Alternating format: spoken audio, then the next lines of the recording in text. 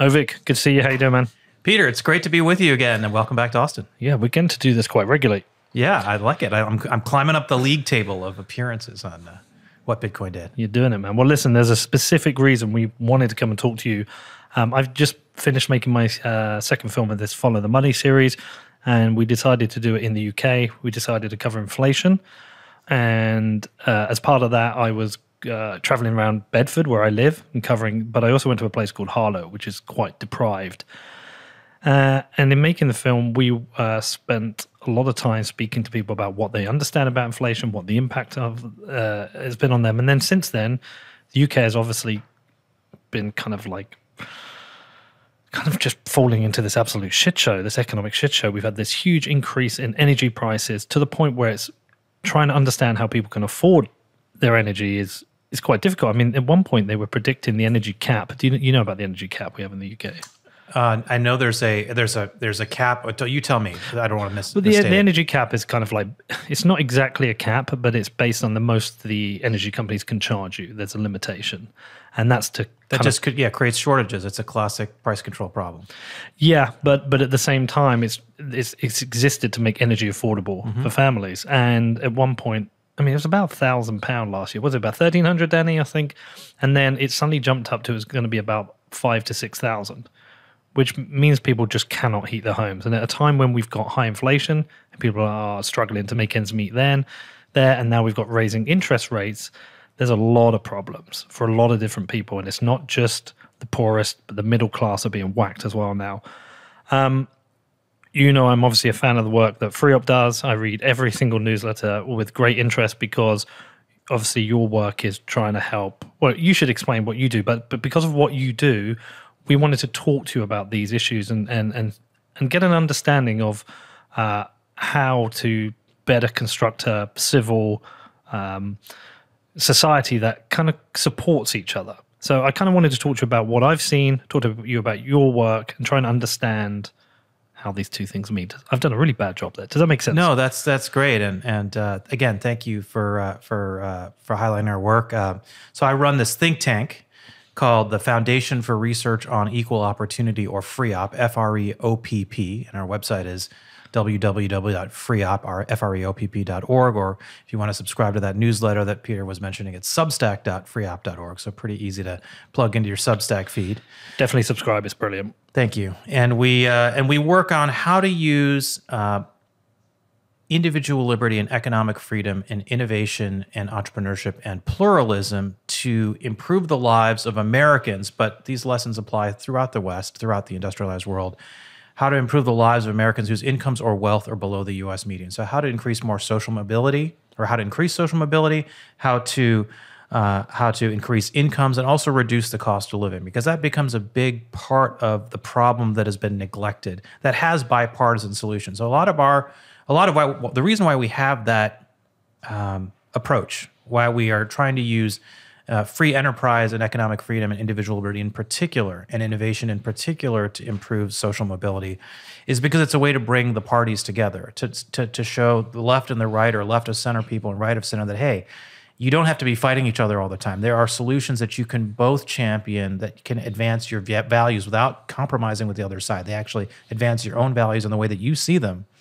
But also bring in others that you might not otherwise work with. And that's the only way you can get things done in our system in the US. And at least in most parliamentary systems in Europe, one party gets control and they can at least pass a few things, particularly if they have a clear majority as opposed to a coalition. And in the US, that's a lot harder. Our system is designed so that you have to have the House and the Senate and the presidency, and even then you have to get 60 votes in the Senate. So even when the Democrats control Congress and the White House, as they do in 2022, as we're recording this podcast, Democrats can't get everything done that they want to do because they are limited by some of these Madisonian restrictions in majority control. So all that to say that if we want to actually address some of these structural problems that we have in the West, you're not going to be able to do it, generally speaking, by doing it through one party. You have to at least get some buy-in from the other party and bring people together. And so that's the core idea, or insight, I should say. And the good news is free enterprise and individual liberty and innovation and entrepreneurship do actually increase prosperity for lower and middle income people. They've done that all over the world. We've lifted 1 billion people out of poverty in India and China over the last 20 years.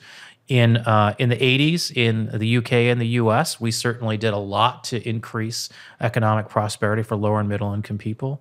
And we can do that again in the 90s as well. So the 80s and 90s were times in which growth was highly inclusive. We didn't have the massive explosion of wealth inequality that we're seeing over the last 20 to 30 years.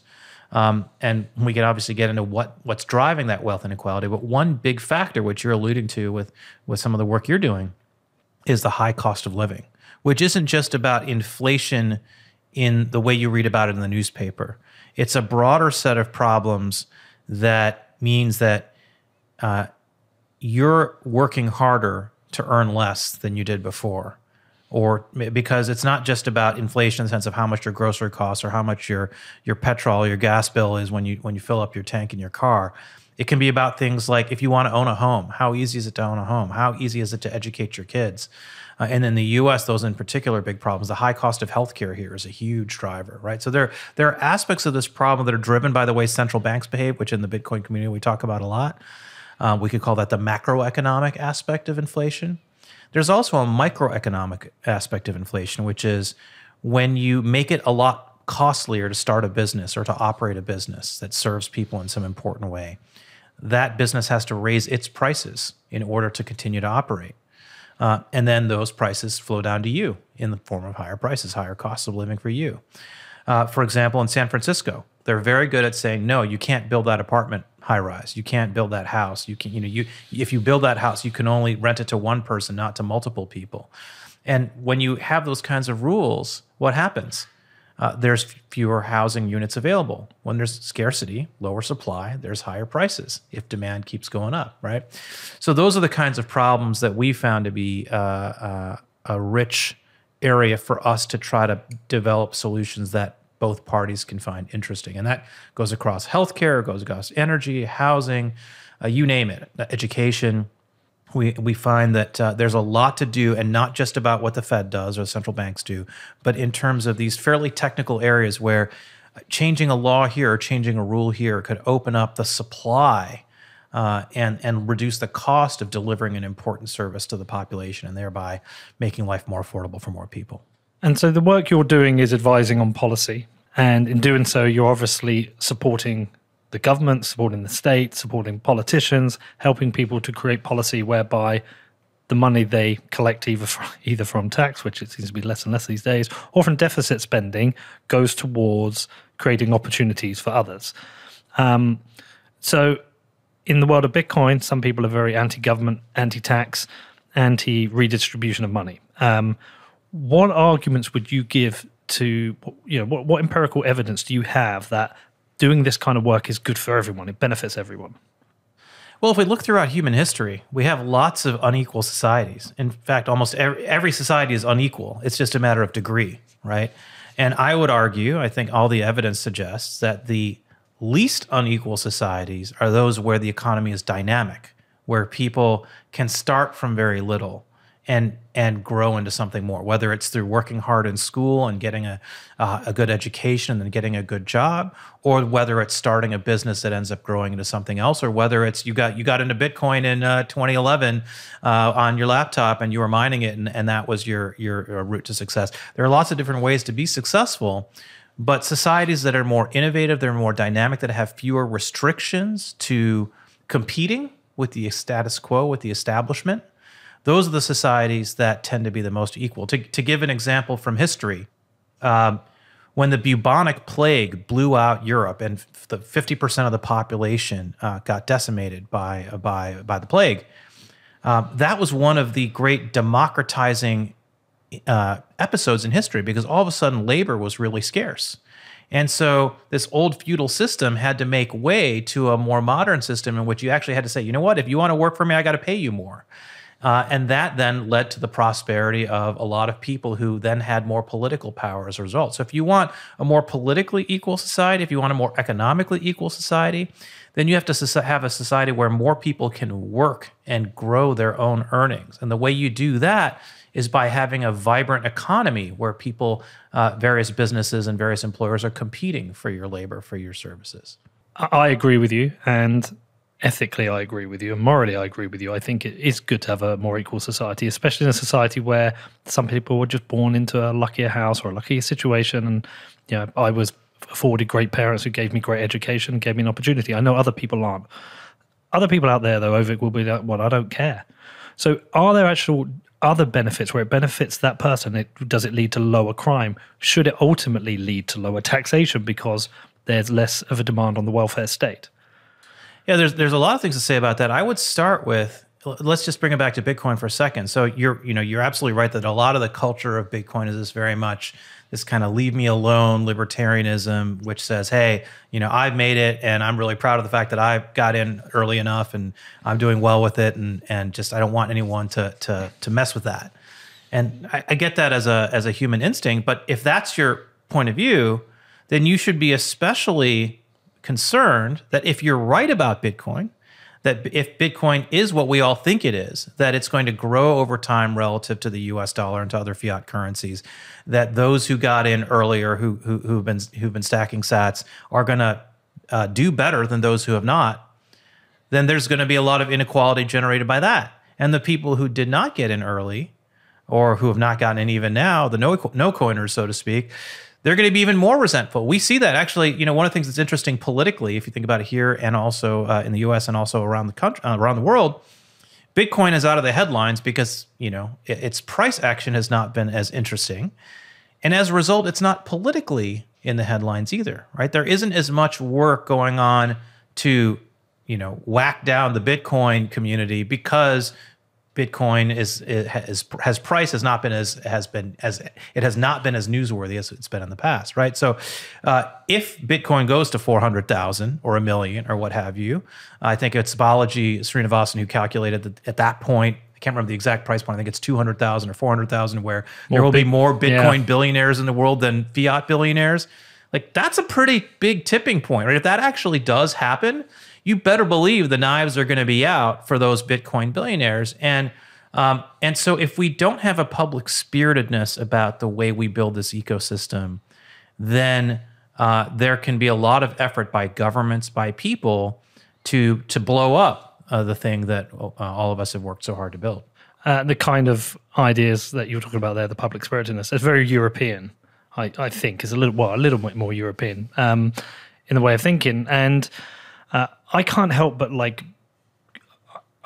keep coming back to this, thinking about this. Like, when I made the film, the thing that really stood out to me, and I wanted to come back to you and ask you about, is that you can do all this great work, Avik, and you can make all this opportunity. But if we have poor monetary and fiscal policy coming from the government and all these other geopolitical issues, is that actually destroying some of the work that you've been working on? I'll give you an example. With the massive increase in energy prices in the UK, there were people getting energy bills, like could be a cafe or whatever business. I was listening to one interview on the radio as a company that it was a cake business. They made pastries. They had to close down their 3 or 4 cafes. They had to close those down, and they only now make at a central bakery, and they sell them on wholesale. But they had to close down all 3 businesses.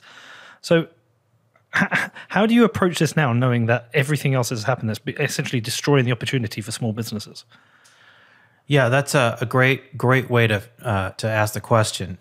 And the way I would put it is, it's really important to distinguish between the status quo policy environment, which some people call the market, and what an actual free market looks like.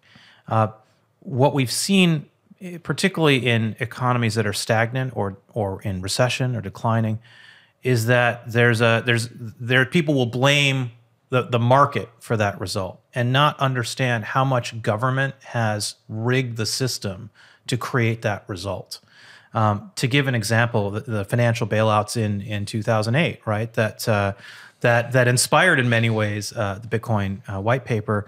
That was an example of, in many ways, socializing the downside for the banks, but letting them protect their own upside, right? And the Federal Reserve is doing the same thing. It used to be called the Greenspan put or the Bernanke put. And for those who don't follow options trading terminology, what that means is basically your downside was always protected, because If the financial system was starting to suffer, or the stock market was starting to go down, Bernanke or Greenspan would come in and flood the market with money to prop up the markets for you, the financial community.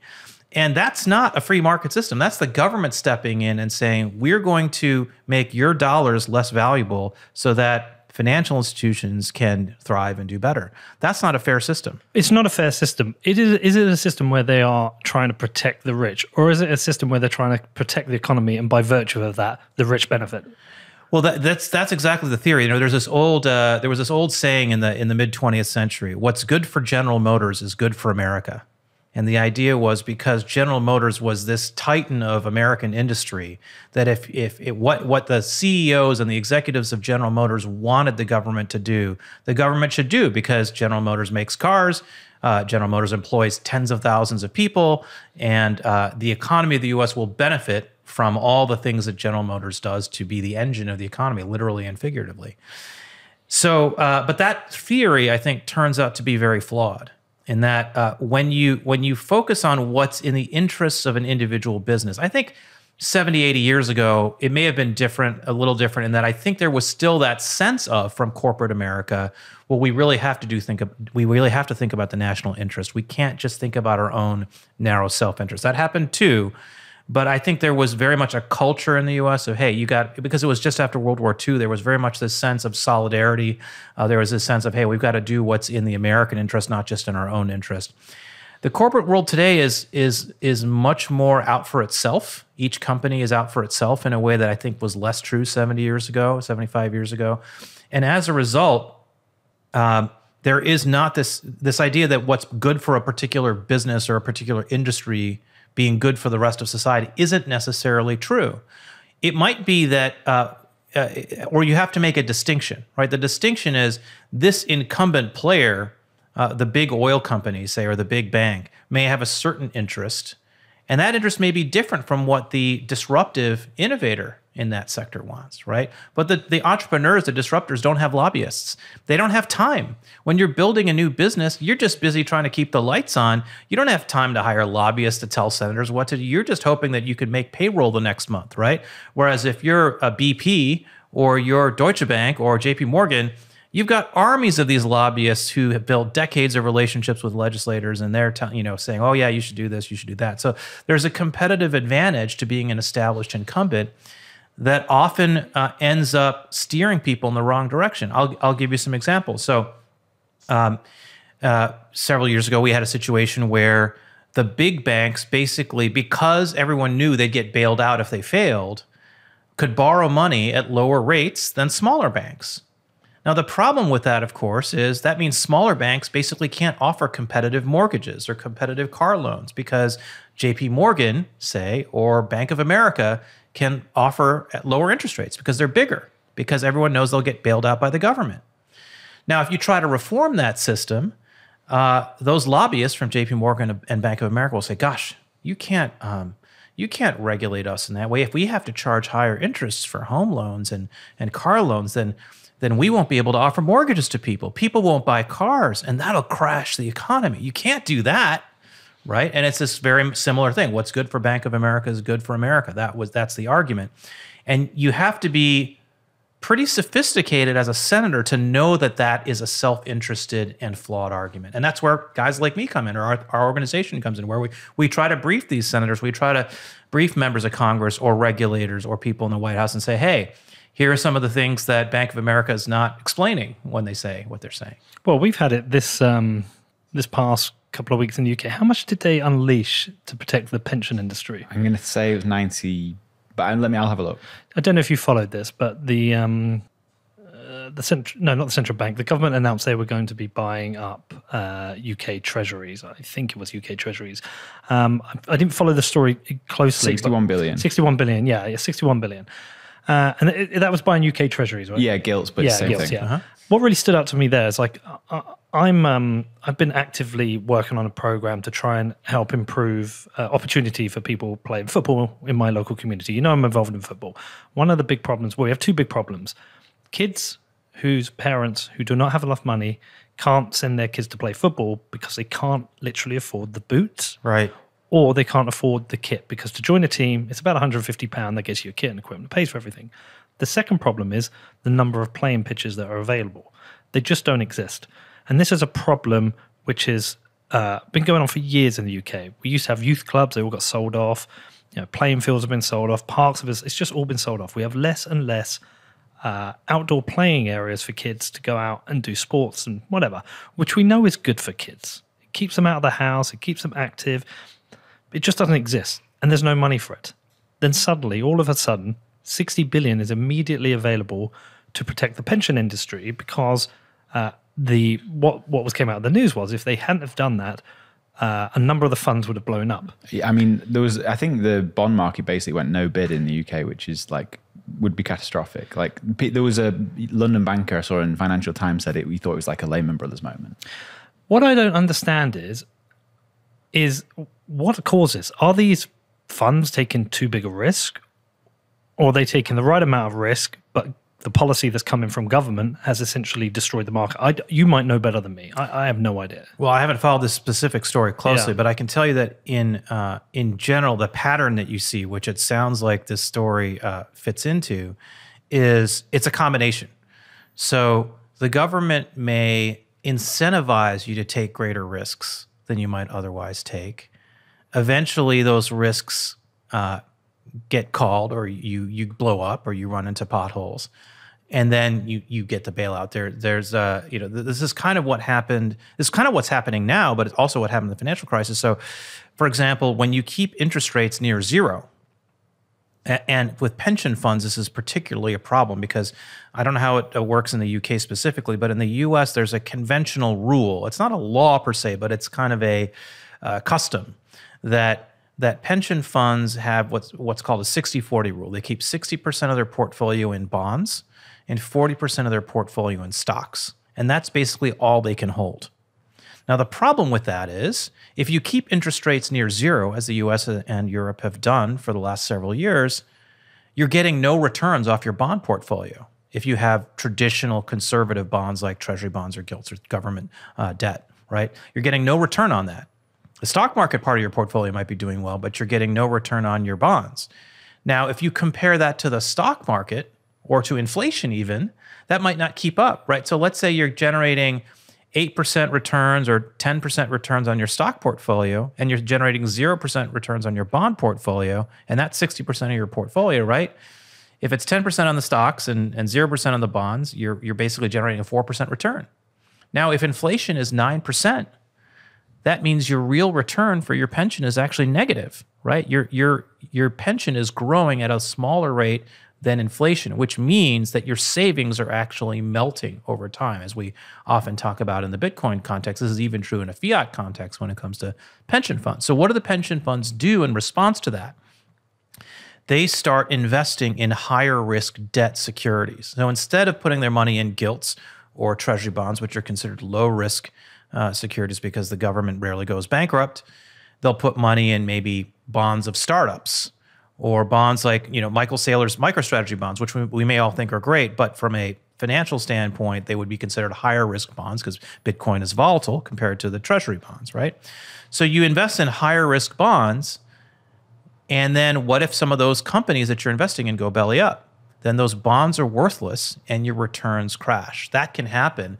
And then you can't pay off the pensions of the people who you owe money to, and then the pensioners get mad. And so it becomes a political problem because those pensioners start complaining. And then you have a bailout by the government to deal with that. So the government incentivizes higher risk taking by forcing you into higher risk investments, because that's the only way you can generate a return. And then some of those higher risk investments fail, and then the pensioners are left holding the bag. That's a sequence of events. Is one of the primary problems here is that we're not letting things fail that need to fail. We're not letting. It's almost like we're giving participation trophies to the financial sector, because things need to break. They need to fail. If businesses are broken, they need to fail, and new, better businesses need to be born out of their ashes. Is this the problem we've got to? Because you go and watch Ray Dalio's video on the business cycles, and we have boom bust and super booms, but it seems like nobody wants to accept a bust anymore. Yeah, I mean, that's the conceit of central banks is that we've figured out scientifically how to eliminate the boom-bust cycle by raising and lowering interest rates. That's this kind of Keynesian classical 20th century thing that Fed economists, left or right, or whether they're nominated by Democrats or Republicans, let's put it that way, they basically, all the ones who are in office now, that's what they believe. They believe that the government has access to the statistics, the knowledge, the data to dial up and dial down interest rates to finally fine-tune the economy as if they're operating a machine. And that's not how the economy works for a lot of different reasons we can get into. But that basically, that conceit is wrong. And the Fed has been wrong time and time and time again. And they're always puzzled, like, well, all of our analysis from all these Harvard and MIT and Stanford PhDs said that we should do X, and X didn't turn out to work. So that's very puzzling. And they never stop to consider that their whole approach to thinking about the role of interest rates in the economy is wrong. And we're a long way from fixing that problem. But we need to fix that problem. We need to fix a lot of problems, but that's the fundamental problem when it comes to the financial industry, right? Is that if you have all these very well-connected bankers telling you, gosh, you can't go too far or too fast in raising interest rates because then my business will collapse and the stock market collapse and you'll get blamed for that, Mr. Powell. That's something they're very sensitive to, because they all come out of that community and they often go back to that community after they're done serving in their roles at the Fed. So that's their ecosystem. Those are the people they're talking to every day. Those are the people they're going out to dinner with every evening. And so it's just a kind of a bubble culture that's a huge problem that affects everyone. And I think one of the things that could improve that is for politicians to understand that. And the politicians have often been worse than the Fed, right? Because they don't want a stock market crash when they're in charge. So they push the Fed or the central banks to lower interest rates so they can get through. Nixon did this in the 70s. He really aggressively pushed his Fed chairman to keep interest rates low. That's why they left the US dollar peg to gold, because he didn't want a recession when he ran for re-election. And it worked. He got reelected in 1972, and then we had stagflation and the misery index and all the things that happened in the 1970s. And we're kind of going through that again. So the political cycle itself is counterproductive to setting policy that is right for society. They're setting policy which is right for retaining power. Yeah, now we're even going like from 10,000 feet to like 30,000 feet, because there's this kind of macro bug, you could say, in democracy, where the incentives of democracy are to look at the short term rather than the long-term interest of society. And so that's one thing that the founders of the United States thought about a lot. They thought about how do we address that problem? And that's why they created all these checks and balances and tried to incentivize the election of politicians who would have a longer-term perspective. But it's proven to be a challenge. So how does it get fixed? Because there's so many problems. In the UK at the moment, you look around the world and there's lots of problems, lots of economic problems. This country's suffering from high inflation, some from high interest rates, high energy costs. We seem to have them all at once in the UK at the moment. Yeah. It's not pretty to see.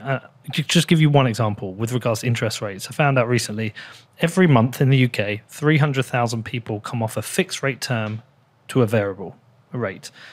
Now, interest rates have gone up so high recently, and we've had such issues that, some of the mortgage companies have pulled their products. We had 40% of mortgage products pulled off the market. So there's less products available.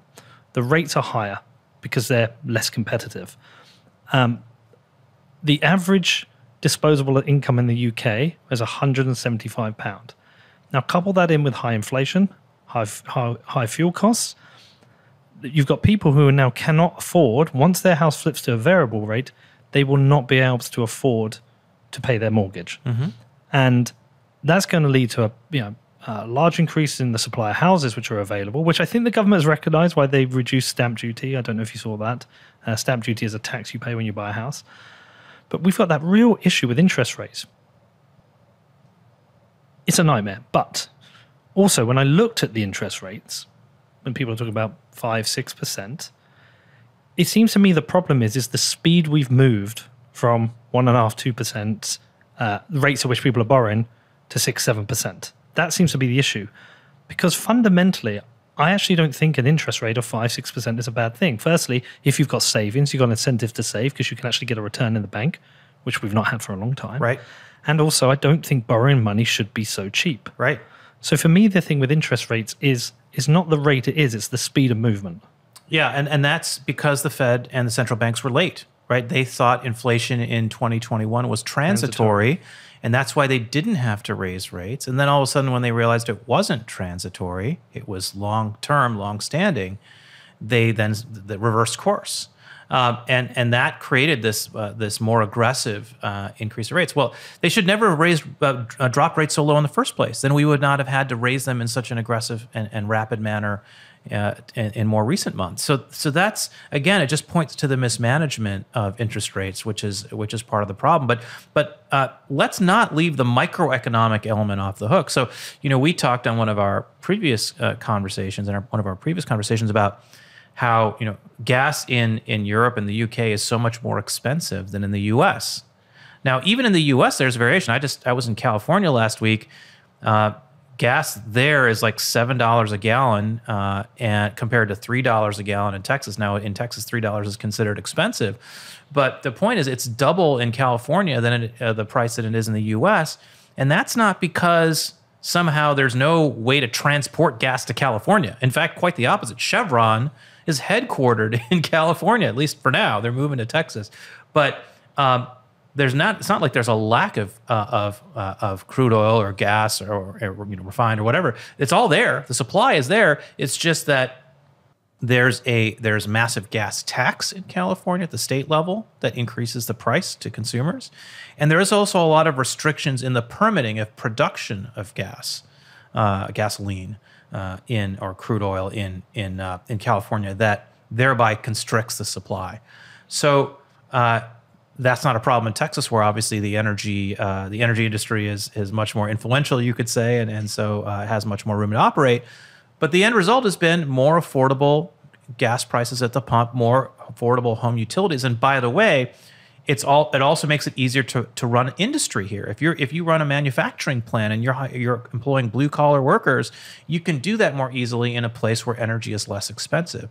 So the high price of energy in the UK is a choice that the UK does not have to make. And one of the things that the new Prime Minister Liz Truss is doing. When you say the high price of energy is a choice, you referring to fuel, gasoline, or are you referring to like heating our homes? All of the above. So we make energy more expensive by applying taxes to energy and restricting growth in the supply of low cost energy. So we do a lot of things to make energy more expensive. And part of the theory is, if we make it's a kind of a climate thing. If we make energy more expensive, people will use it less. And that's not how it works. If you make more energy more expensive, people still need to have heat to heat their homes, to have refrigerators, to operate their air conditioners. So people will still consume energy. They'll just pay that extra price, which means their cost of living will increase and their disposable income will go down. So it's profoundly irresponsible. And this gets back to the free op lens. It's profoundly irresponsible to say that the way we need to address climate change and reduce carbon emissions is to make energy more expensive for poor and middle income people. Instead, what we've got to do is ramp up nuclear energy and some of these other avenues for producing abundant energy at a relatively low cost. That's the solution. The good news is we're making progress with that, but that's a 10 to 15 years timeline to fix the errors we've made. You think about what Germany has done over the last several years of shutting down its nuclear plants post Fukushima, not just Germany, of course. And then everyone wakes up and says, well, wait a minute, energy is really expensive now. I mean, a terrible policy mistake. And you have Gerhard Schroeder on the board of Gazprom. I mean, there's just a whole, that's a whole other rabbit hole we can go down. But all this to say that high energy prices are a choice. High housing prices are a choice. You can build more housing. And I think one of the things that I've read about the new Prime Minister Liz Truss is that she's trying to, part of her agenda is to do some regulatory reform, permitting reform that allows more energy production, more housing production. And by the way, if you allow more energy production and more housing production, then that generates economic growth, because as people's costs go down, they can do more things. They can hire more people. They can spend more of their savings on other things, so they'll actually have savings. And all those things were down to the benefit of the UK economy. So the UK has options. Europe has options. The US has options to drive their economy upwards. One of the things that the former president, President Trump, did in the US, whatever your opinions of him are, he had a deregulatory agenda. That was a big part of his economic agenda. And each of his economic departments or agencies, executive agencies, had to come up with a plan of, okay, how are you going to reduce the regulatory burden that people in your jurisdiction are dealing with? And everyone had to work on that. And there were some real concrete victories as a result of that. That led to, again, lower costs of delivering those goods and services, which means you can hire more people, you can grow your business, you can deliver products at a lower cost, you can innovate more, and all those things drive economic growth and prosperity upward. With the work you do with FreeOp, are you able to, or do you analyze how different states operate, the policies they put in place, the different policies? Are you able to look at Texas versus California and see noticeable differences? We do. We can look at state differences. We also look at international differences. We've talked before about the World Index of Healthcare Innovation, for example, where we've looked at the UK healthcare system for the US versus other countries. We've got a new edition of that coming out in a few months.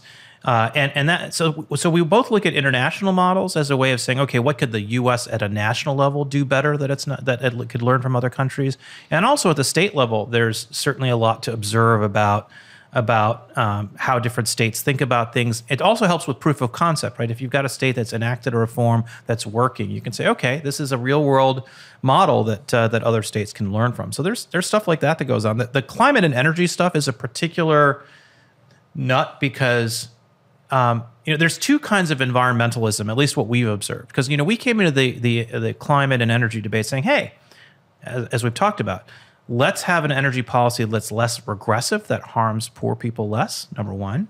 And number two, if you really want to solve the problem of carbon emissions, CO2 emissions, nuclear energy is the clear scientific solution. We just published a big paper on this that's on our website on the Nuclear Regulatory Commission in the U.S. and how since the Nuclear Regulatory Commission was established in 1974, almost 50 years ago, not a single new nuclear plant has been permitted in the United States. Not a single one.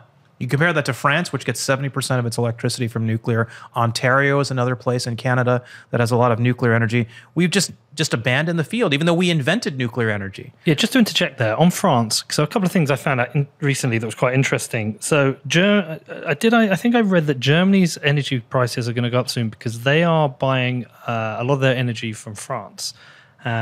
And they've also decided to extend do you know about this? I think Neil has forwarded this to me, but they've extended or delayed the final, I think it's 2 or 3 nuclear plants that are going to decommission. But anyway, they've been buying their energy from France. And I found out that France has something like 64 nuclear plants. Oh, yeah. Which firstly blew my mind. Yeah. But then secondly, the problem they've got is 30 of them, I think, are out of commission at the moment. There's issues with about 30 of them. So they've got a lot, but they've got a lot that are out of commission. Can you try and look that up? Yeah, they've got 56, but there is a lot of outages at the moment. I'll see if I can see anything. And I wonder if that's because there's an increase in demand for the rest of Europe buying from them.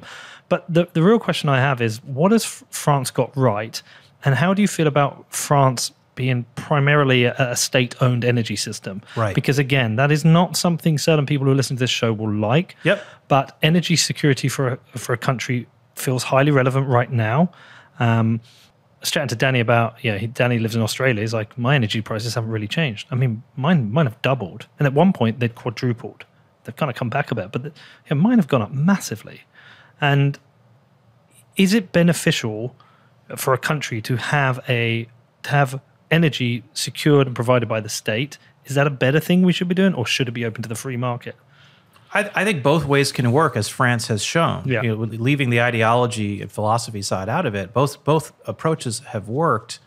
Actually, if you look at France's electricity prices, they're not that different from the U.S. They might actually be slightly higher. There's a chart in it's the author of the nuclear energy paper at freeop.org is Grant Devers. So take a look at that, and you can see we have all the data there. So, and we actually talk about this specific thing that the France approach is very much, the central government runs it all. And in Ontario, it's been a little bit more decentralized in that it's the Ontario government, not the Canadian federal government that's involved.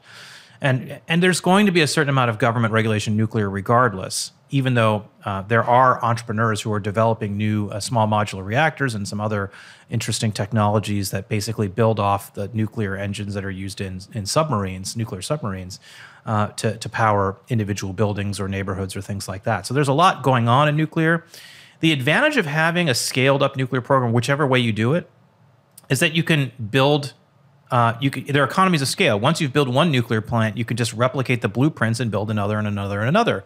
And that's especially true of the small modular plants, where you can basically use these kind of off-the-shelf parts to build the nuclear power assemblies. And that IKEA nuclear plants. Yeah, I mean, well, this is what Elon Musk has done with rockets, right? So, he's built these rockets that are a quarter of the cost of the NASA rockets or the European Space Agency rockets, and they're just as effective, if not more so, because they use off-the-shelf parts for everything. And it's just obviously a great triumph of private sector engineering that he's been able to do that. Now he's sending people into space. He's doing all this stuff that used to be only done by governments, right? So there is a way to do that with nuclear energy that preserves, some of the, protects against some of the risks. Yeah, Danny just found this. Okay. More than half of France's 56 reactors have been shut in recent months. The shutdowns have weighed on electricity supply across Europe and pushed prices higher just as...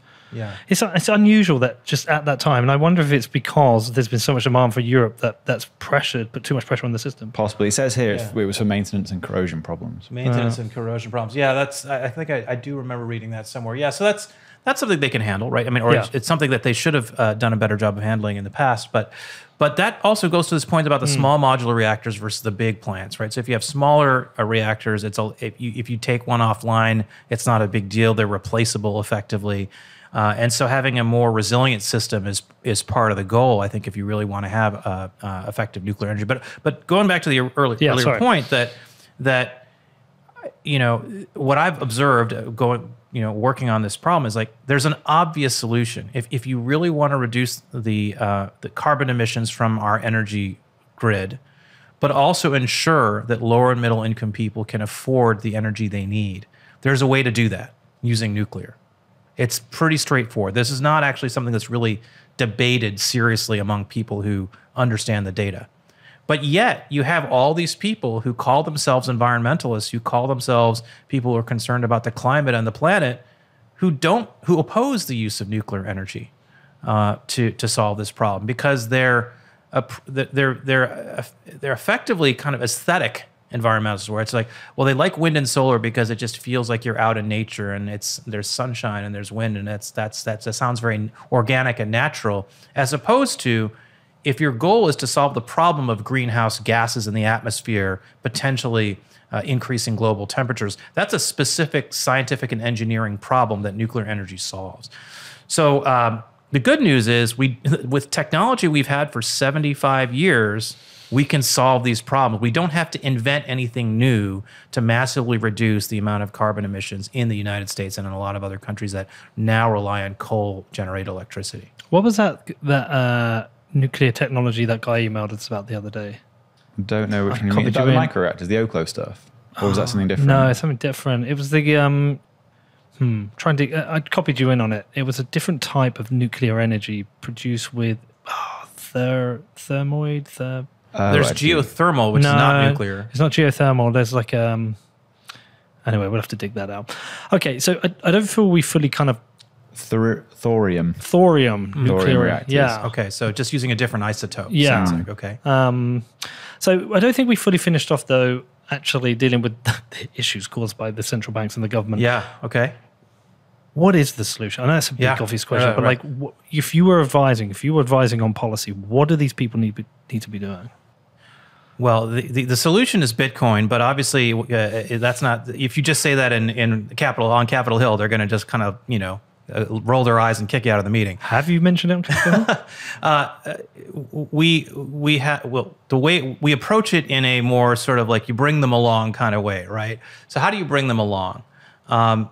First, you highlight the problem of low interest rates and how it's contributed to inflation, right? So that's step number one, is to kind of explain to people that the Fed has not gotten it right, that the Fed has kept interest rates too low for too long. In other environments, the Federal Reserve increases interest rates too high. It's the Fed is is flying blind and not making decisions. It's not this kind of, the impression that you might have of the Fed as this group of super geniuses who have it all figured out. It's not true. So I think just puncturing that veil is step number one in getting people to think about a different system. So once you puncture that veil, then the question is, what is a better system than what the Fed is doing? How do we think more rigorously about interest rates as it's related to the whole financial system? Then you start to explain to people. You want to look at housing prices. You want to look at energy prices, some of these other things. So we published a paper recently on housing policy that's also up on our website. I think that's the most recent one, where we walked through actually a simple chart that we put at the top of the paper. It compares median household income after taxes to the median home price in the United States and just charts that over, I think, a 75-year period, something like that. And there's this massive collapse. There it is. He found it. So look at that. You see like that thick blue line, right? So it's looking, okay, that's looking at the last 40 years, sorry, from 1985 to 2022. And you can see that, for a good chunk of time there from like 1990 to 2010 or so, it was about, 32%, meaning the median household income after taxes was about a third of the median home price. And then it just collapsed in 2012 or so. Why is that? It's because interest rates, as they were shut to zero after the financial crisis, basically led to a massive speculative bubble in the price of homes. And as a result, your average median income did not keep up with that. So the amount of money that you earned as a percentage of the median home price declined, not because your income declined, but because home prices skyrocketed so much, the denominator skyrocketed. Hold on, but it went up from 2005 to 2010. Is that big jump around 2008, the financial crisis? Yeah, so it's basically, you had a growth in income throughout that period that sort of kept pace with or even increased relative to median home prices. Yeah. And then there was kind of a speculative bubble going into the financial crisis driven by a bunch of factors. And then that's here, right? That's right. That's right there. That's the financial crisis right there. So the ratio goes up for a bit because people's incomes were going up alongside housing prices. And then there was a collapse. So the collapse, of course, that shaded area is when the recession was during the financial crisis, that gray or that pink bar on your screen. But basically what you're seeing is after a couple of years, home prices started to really skyrocket as a result of the Fed's intervention in the economy. And that meant that even if your income was staying roughly the same, it was harder and harder for you to afford a place to live. Was it anything to do with the... So a lower number is bad on this chart from your standpoint as an earner, a wage earner, and a higher number is good. Is any of that to do with the likes of BlackRock's or these big funds going out and buying up these houses? Absolutely. So it's all related. So why is BlackRock able to buy up all those homes? Because they have a disproportionate access to cheap credit. Right, because they can borrow money at 0% interest rate. So this is one of the dogmas of the Fed that's completely wrong. So one of the theories that's widely believed at the Fed is that when you lower interest rates, it creates a wealth effect. Because when you lower interest rates, it increases access to credit for lower income people. They can borrow more and thereby do more things and lift up their station. That's why, in general, it's progressives, people on the left, who favored loose monetary policy because they believe that, well, if you reduce the cost of borrowing money, who needs to borrow money? Poor people. And this will help poor people by allowing them to borrow money. That's not how it works in reality. In reality, the way it works is poor people have low credit scores and don't have any net worth. And so banks don't lend them anything because they're like, you're never going to pay me back, or at least there's a higher risk that you're not going to pay me back. Whereas if I lend money to BlackRock, I know they're good for it. So how much do you want? Take exactly, as much as you want. Exactly. We'll lend you as much as you want. Yeah. And so BlackRock can borrow $100 billion and flood the housing market with that, and buy up all these homes that are getting constructed. And then that's part of how what the Fed does is it artificially juices the demand for housing by subsidizing it through low interest rates, through easy credit. But the people who actually need to afford the homes, those people making $62,000, $63,000 a year, they're out of the market. They can't buy anything. And so what you've done is you've massively increased wealth inequality. You've massively increased the cost of living because those higher home prices filtered down to the high cost of rent, even if you aren't owning your own home. Yes, for the third of the population that owns its own home in the U.S., that's fine. Or, you know, that they'll do better because their home value will increase. So their property taxes may go up as well, which is another problem with all this. If you're retired and your home value goes up and your property taxes go up, you can't afford those property taxes, right? Because you're not making more money to pay that property tax bill. So that's something that creates, when you talk about gentrification, gentrification is driven by the fact that you have high property taxes in cities, that if you're retired and you own your home, if you worked hard your whole life, you finally own your home, but you're retired, so you're not making more money, and your property tax bill keeps going up, you're forced to sell in order to live somewhere that's lower cost. I've heard that's a big argument or a criticism what's happened here in Austin. Yeah, I mean, so in Texas, property taxes are pretty high in general because we don't have an income tax, we don't have a capital gains tax, and property taxes are determined at the local level, and so that does happen. So as the real estate values in Austin have surged in large part because of the Fed. If you've owned your home for a long time, yes, you might be happy that your home value has gone up, but at the same time, your property taxes have gone up as well. And that home value, you can't dine out on that, right? I mean, that home value it's a paper gain, whereas your property tax you're paying every year. So that can be a problem. And so there's a lot of every 2 years when this Texas legislature meets, the property taxes are a hot topic for that very reason.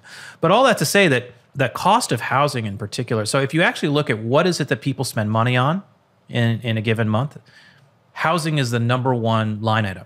Housing for the average person in the U.S. is about a third of their living expenditures. That is actually, when you calculate the consumer price index, about a third of it is housing costs. Now, it's actually higher if you're low income, for the obvious reason that if you're lower income, housing is just going to be a higher proportion of your cost of living, whereas for wealthy people, it's slightly less. But still, housing is number one.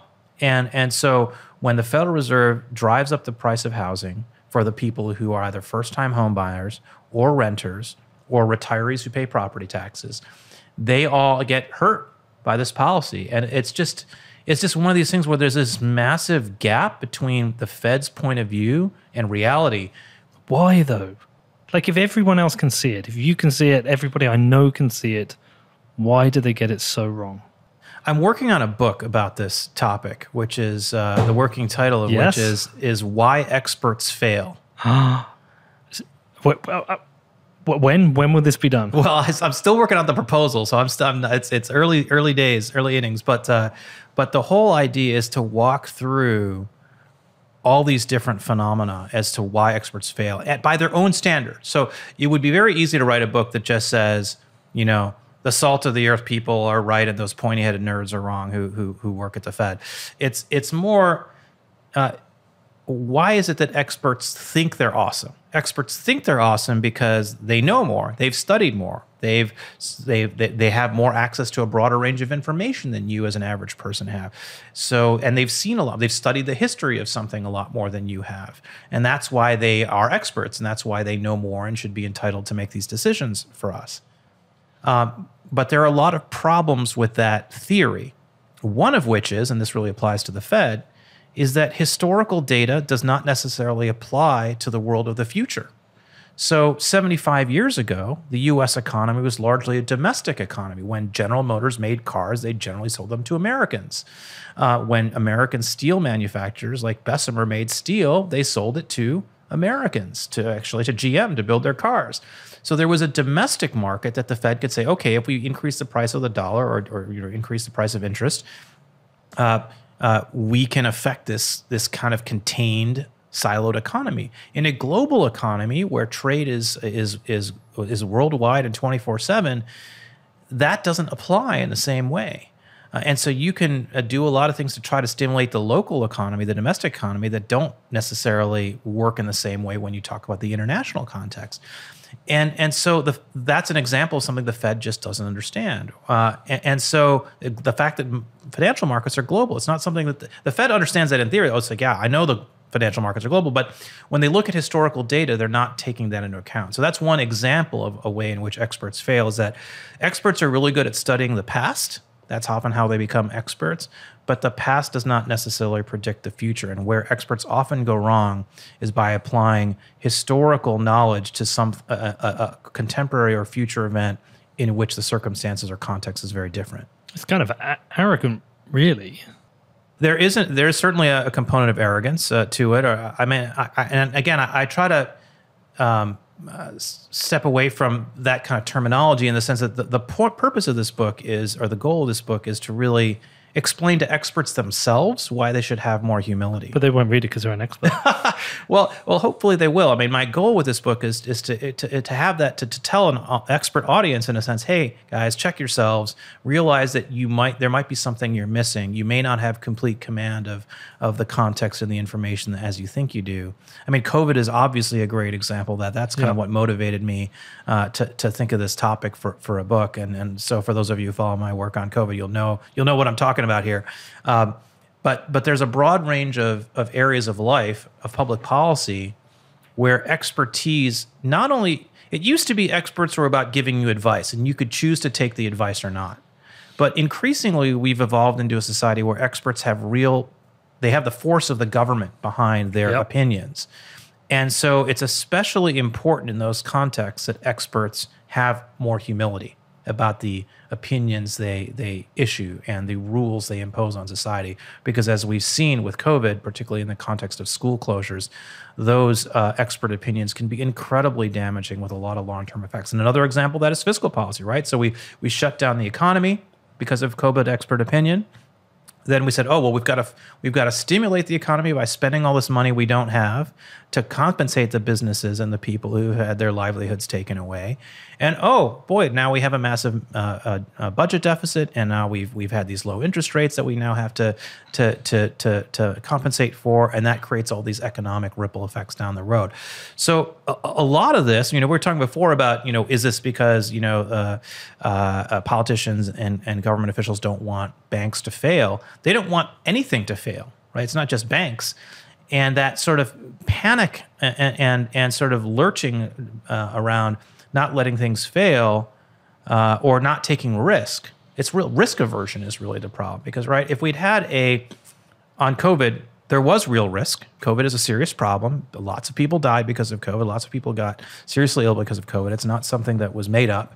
But having said that, we overreacted at a time when we had evidence to indicate that we didn't need to overreact. We could have had a much more tailored response, a much more targeted response that maximally kept the economy open and society open to the degree that we could practically. And if we had done that, we wouldn't have had to lurch into this massive fiscal stimulus, this massive monetary stimulus that we're going to be paying for generations. Well, because they were able to find ways for certain businesses to stay open as well. It was very kind of, they found a way that food could be delivered or things could be delivered. So they found a way the likes of Amazon could stay open or McDonald's could stay open. And they had to have their own internal policies. But in the UK, they found a way for the Premier League to still play football, and they had all this bunch. So they found a way for certain things. But it was very kind of discriminatory in what they did, which ultimately, again, like all of this stuff, it always seems to benefit those who need it the least. Mm-hmm. And it seems to destroy those who need it the most. I mean, one of the points I've got here, Avik, the thing that really stood out when I was making this film that like really, really got to me is I ended up going to this town called Harlow. It's one of the most 20 deprived towns in the UK. It's just outside of London. And I went there because there's a specific project I wanted to see. It's this building called Terminus House. It's an old disused office block right in the centre. Now, Harlow has a housing problem, specifically a social housing problem. So whatever people think about government providing support and whether their taxes should pay for it, I like the fact that if you're a single mother with 2 kids and you're homeless, they will find you a home. But there is a massive shortage in the supply of houses. Mm-hmm. And so they've converted this office block in the centre to social housing. It is essentially a Western favela because it's this awful office block which has been converted into flats, but it has here we go, look at this. So we went there. Looks like the headquarters for the Health and Human Services Department in the United States. It's awful. So it's got this car park underneath, and what they've got a mix of families, young families, single mums with children, but also people who've got clear social issues Right, themselves. So it's become a center of crime and drug abuse. Everything I tell you, you would have predicted. Yep. If somebody had come to you and said, hey, Avik, we're thinking in the UK of turning this building here into social housing, you would have said don't for A, B, C, D. Yeah. But they've gone ahead and done it. But the thing that really stands out to me, not just the incompetence of making that decision, and that's not the only one. There's lots of these. And, by the way, the people running them are making a fucking killing because the government are paying them millions to run it. But the thing that really stood out to me is that we are a richer society. GDP has grown to whatever level, double, tripled over the last 10, 20 years, whatever it is. We are a richer society, but I can't help but in the UK notice a widening wealth gap and an increase in poverty, increasing people in poverty, children in poverty. So somehow we've become a more productive, more successful society and then push more people out to the fringe. We've got this massive increase of people using food banks, people who are having to make a choice between feeding their children or heating their homes. How have we got to this point as a productive society? Obviously, down to policy. Yeah, I mean, one of the things we've done is we've increased the price or the cost of all these goods and services that people need to live their everyday life. And so if you make things more expensive, even if society is wealthy, those on the bottom end of the income distribution, people who are lower income, even if they have more money on paper, they can afford fewer things. So that's one problem. We've talked about that in the context of energy. We've talked about that in the context of housing. But part of what we've done, and your housing example really brings us home, is we've concentrated poverty in a way that we never did before. So it used to be that poor people, wealthy people lived in the same communities. And what we've done with social policy through saying, oh, we're going to take all the poor people, round them up, and stick them in a concrete high-rise building, is we've damaged both, right? We've damaged the old fabric of a community where you looked out for the people who are down on their luck, who lived in your town, in your neighborhood, the things we used to do more of, because they're not in that community anymore. You live in a wealthy enclave or a middle class enclave where those people aren't around. And then in those concrete high rises where you have a lot more low income people living together, you might have 2% of them even might be bad apples. That might be criminals. That might be drug users. That because they're bad apples, that social disorder spreads to the rest of the apartment building because they end up dominating the system in a way that if they're engaging in violent criminal activity, then everyone else is scared to leave their apartment, for example.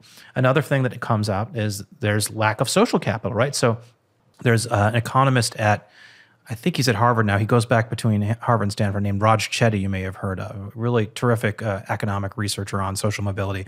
And one of the things that his work focuses on is this idea that if you are a low-income people who is in a neighborhood or has social relationships with people who are middle or high income, your chances of your economic fortunes increasing and improving over time are much, much higher than if you're a low-income person whose social network is other low-income people. And so by concentrating and distilling poverty and putting all the poor people in the same apartment building, you've actually made their likelihood of success much, much lower.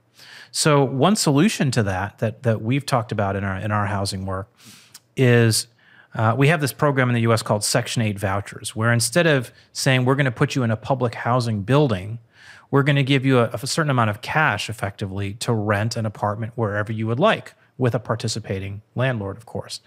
And that program has some things that we can improve about it. But in general, it works because then you can live in the same kind of neighborhood as everyone else. It's just that your rent check is subsidized by this extra voucher that you can use to pay your rent. And they can live next door? They can live next door. The way they do it in the UK is slightly different. So whenever a housing company is given approval to build a whole bunch of houses, they have to build a certain percentage of social houses. Is it 10 or 20%? I don't know the number, but that's right. Yeah. There are cities that do that here. But the way they do it, they end up grouping those together. So say they were going to build 300 houses and they had to build 30 that were social housing, they would group those 30 together and put them in a separate area. And so what ends up happening is they end up becoming like a stigmatized group that's separated from everyone else.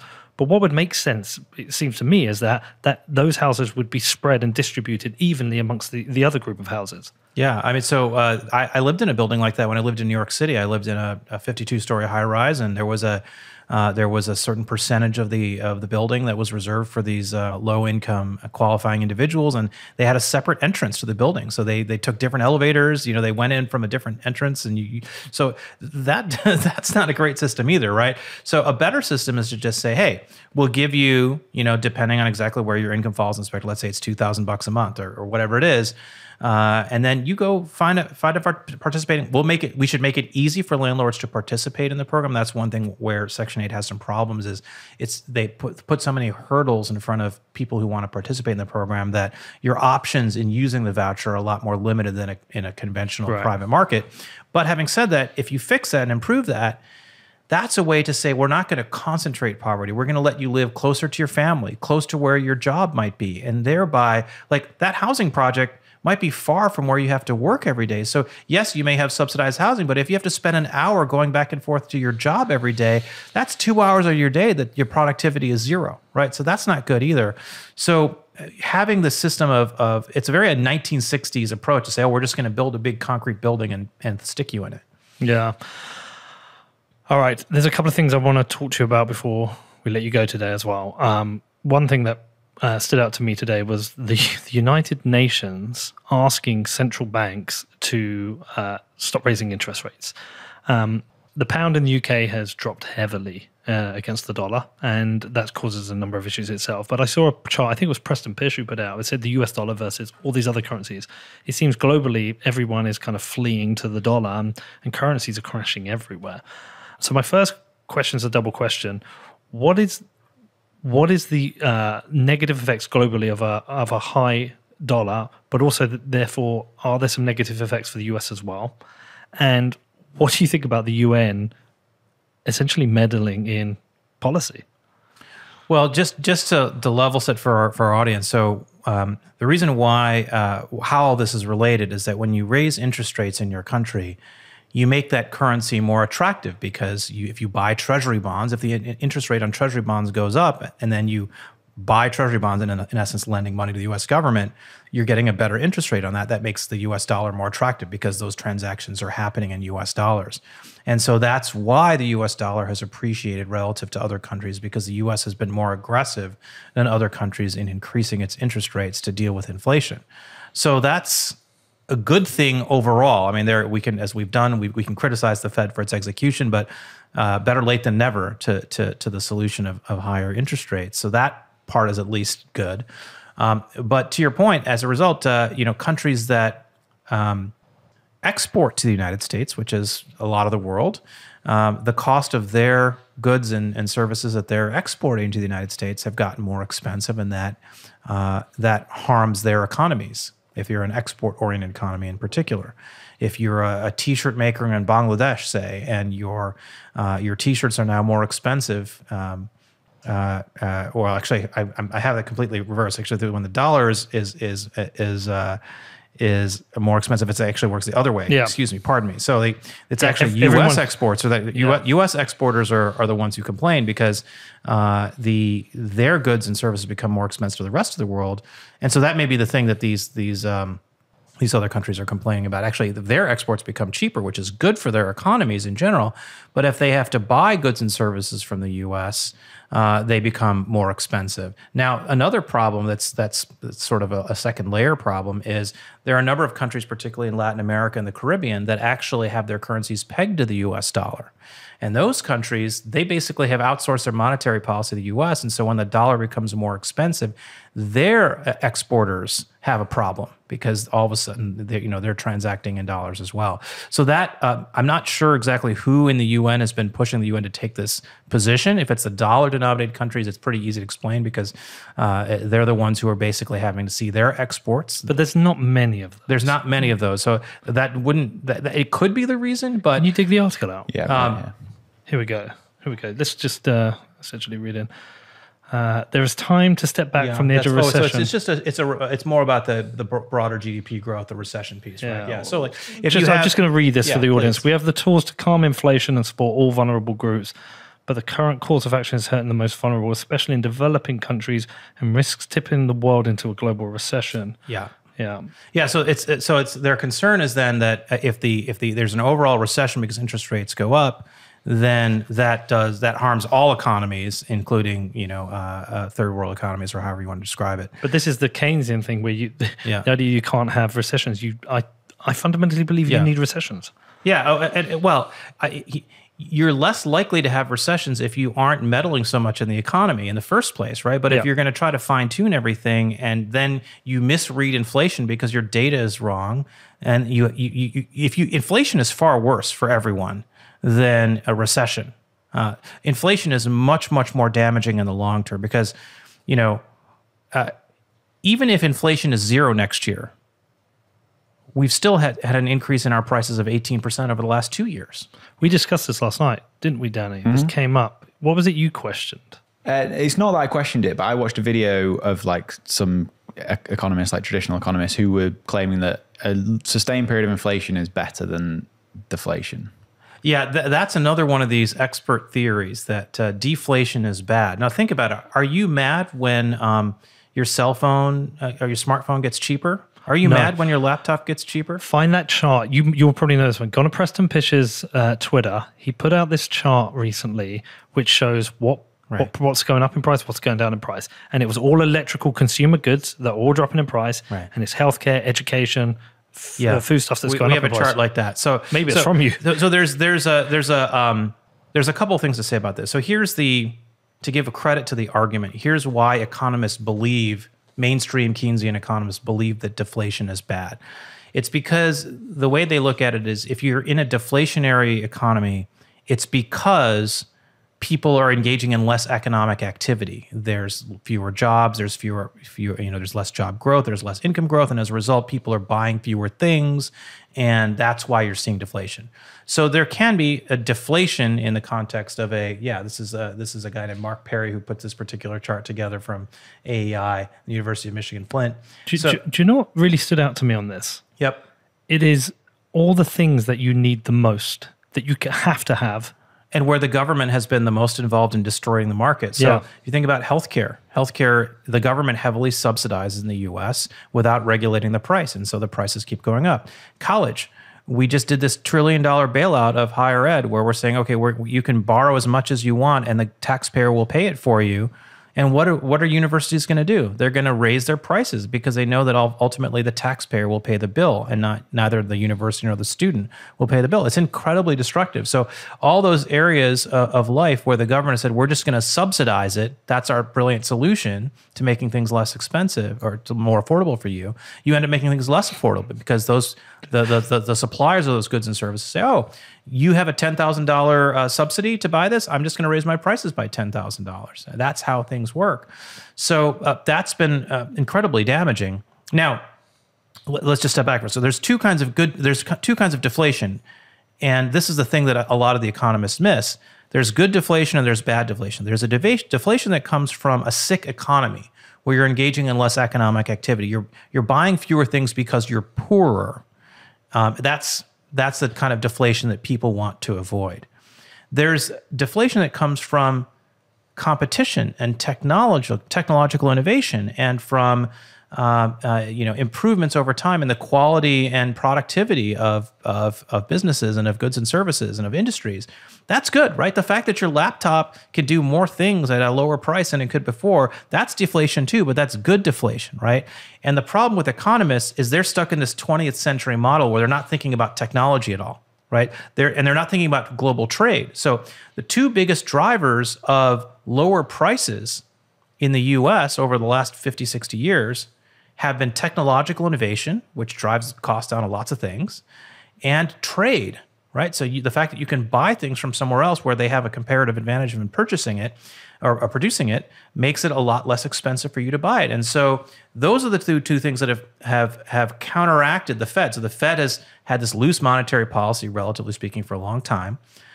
And they look at these statistics with their green eye shades and say, well, hey, inflation is low, so we can pump more money in the system. We're not causing inflation by pumping more money in the system. That's the way they think, because all they think about is inflation, interest rates as these two things that they can just manipulate at will. And that's not how it works. In reality, technology and trade are driving prices down, and that's good. That makes people's lives more affordable. And this gets to this point about why free op exists, right? Why does free op exist? Because this observation, this point about how cost of living, the rising cost of living, is essential for social mobility and increasing social mobility. It's not just about income growth. If you only focus on income growth, but you ignore the cost of living growth that goes alongside it when you flood the market with money, you haven't solved anything, right? So when the Fed floods the market with money and says, oh, this money is going to come to you eventually, trickle-down effect, maybe it will to a degree, but if the cost of your housing goes up, you buy even more, you're poorer in the end, right? Whereas if we focus on those two problems together, how do we grow the economy so your wages can grow, so your earnings can grow, but most importantly, that your disposable income can grow because you're paying less in taxes, you're paying less in cost of living, then you create a wealthier society. And so deflation in that sense is good. A stronger dollar is effectively a kind of deflation, right? Because the dollar can buy more things. That's good. But it needs to be understood in the context of that microeconomic stuff where you're actually making the cost of living less expensive. You're not intervening with the Fed to artificially juice demand where the long-term effects, it's like a sugar high. You create the sugar high, everyone's happy for a minute, and then you crash.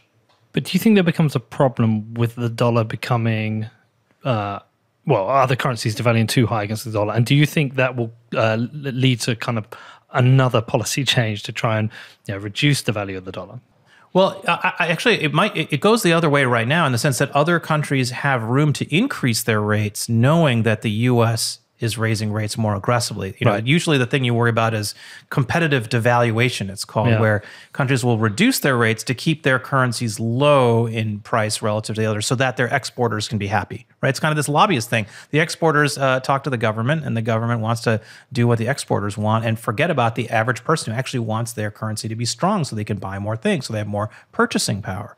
So, there is risk of a global recession from aggressive interest rates, but that ignores the fact that, we've artificially juiced the economy. The economic growth we've had has been juiced by easy money, not by actual organic economic growth where industries have grown and produced more things more efficiently, right? So that's the problem is there's always a recession if you've artificially juiced economic growth through low interest rates, through quantitative easing, through all these easy money policies. And that's basically the Pied Piper. It's like, you eventually have to pay that price for what we've done. And so the UN can say, yes, please keep interest rates low. I mean, I think at the end of the day, the good news is Jay Powell doesn't have that view. He understands that inflation is a real problem. By the way, I wish, Danny, that we were worried about, if we were at a point where inflation was zero, then yes, we could have a very interesting argument about deflation. People had the same argument about interest rates. They said, well, you can never have a federal funds rate or a central bank interest rate below zero, because then that would create all these crazy effects in the economy that we can't understand. Well, the European Central Bank did it. Germany did it. They've had negative interest rates. It's not that hard. It just means you're paying people to spend money, paying people to borrow money. Yeah, right? I think That's Japan all you're still doing. have negative interest rates. Right. So we can, there's this term you hear in academic economic discussions and Fed wonk discussions say, well, there's this zero bound. You can't cross the zero bound because then the world will end. It's like you're going through the black hole or something like that. No, you can charge negative interest rates. It just means you're paying people to borrow money. And you can do that if you want. It's destructive, but you can do it. We shouldn't do it. We should be okay. And this is, I think, one of the things you were asking before. How do we solve the problems, or how do we address the errors of the Federal Reserve? One way to do it, and this is a big project, but one way to do it is to eliminate the stigma from negative inflation or deflation. That is to say, yes, there's the bad kind of deflation, but there's a good kind of deflation that comes from purchasing power going up and innovation and competition in the economy. The fact that clothing is less expensive today than it was 50 years ago is a good thing. It's not a bad thing. I think clothing was going up on that one, wasn't it? It wasn't. I thought it was one of the things that went down. The one's going down. Back up. But I think that's the exact context of that video I watched missed. And they need to read your future book. I got to get cracking on it. Okay, before we let you go, you've always got your finger on the pulse on what's happening policy-wise with regards to Bitcoin and stablecoins and crypto generally, even though I'm a Bitcoin show. Is there anything that's been going on that we need to be aware of?